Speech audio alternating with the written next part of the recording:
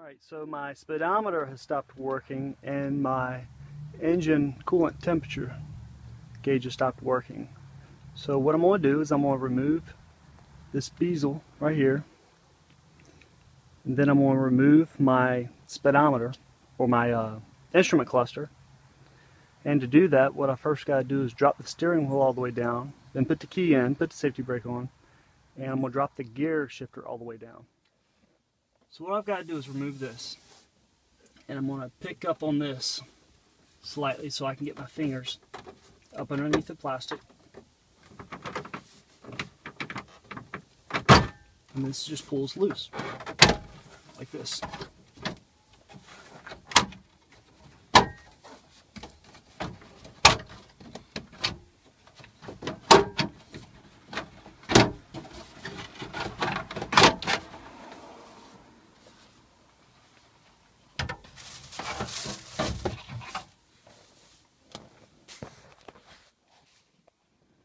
Alright, so I've got 4 bolts I've got to remove right there.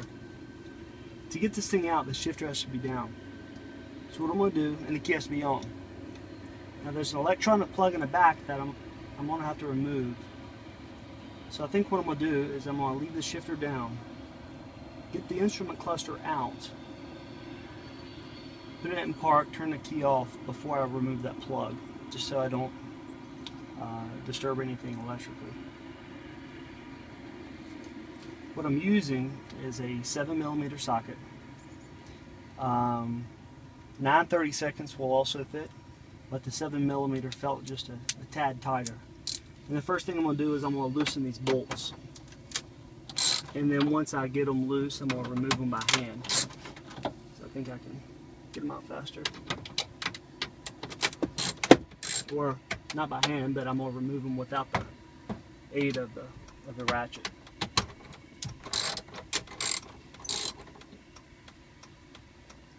And honestly, it doesn't feel like I even needed the ratchet to take them out.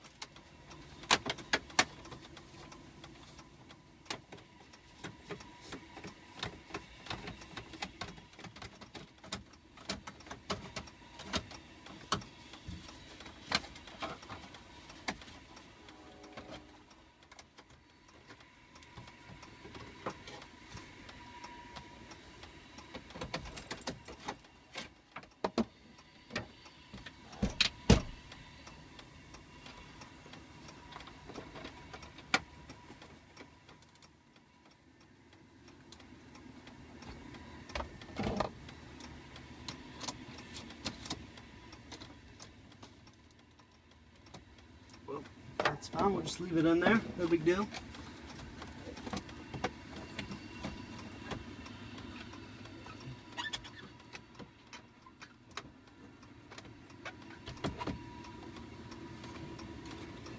And there's the plug right there.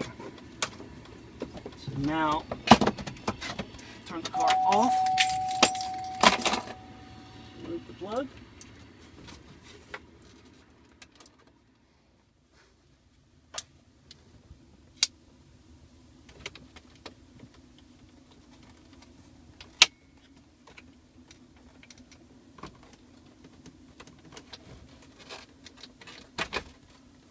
And the console is out.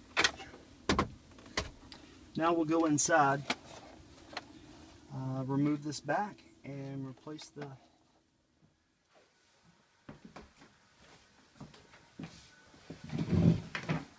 Okay, got 6 gauges. I'm going to turn it over so it kind of banks up toward me like this. And I've got 6 stepper motors. That's what they're called, which I've ordered on Amazon for $14.99 plus shipping.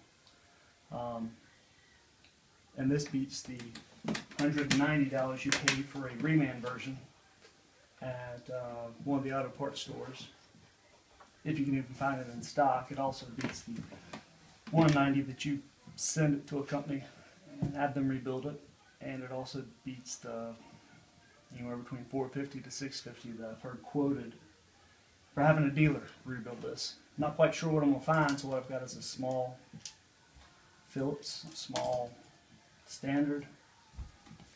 I'm going to break it open and see what we find.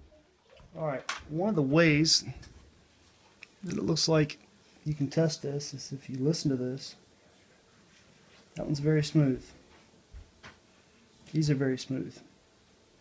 But the ones I have problems with, listen.